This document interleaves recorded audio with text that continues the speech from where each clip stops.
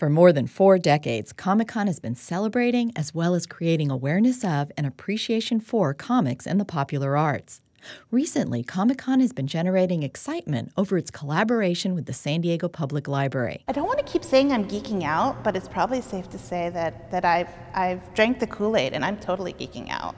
And for good reason. Right now we are about to open the Art of Comic-Con. It's unprecedented access to art that is actually owned by Comic-Con.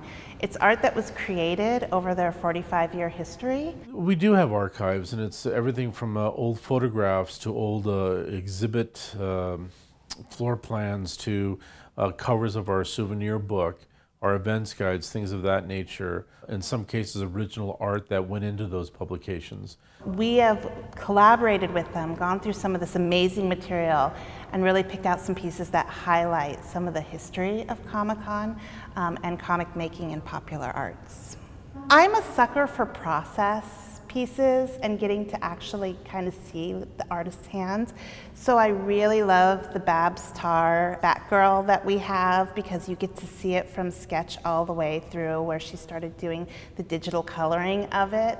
This show has over 60 artists, and a lot of those are these wonderful little sketches that artists did for the souvenir guides, and there's so much diversity in them. People are going to really like this show. It speaks to such a wide audience, and I'm really excited that it will be up all summer, so it'll be up through August 30th. Cartoonist and Comic-Con favorite Sergio Aragones will be at the opening reception for the exhibit this Saturday at the 9th Floor Art Gallery of the San Diego Central Library. Beth Accomando, KPBS News.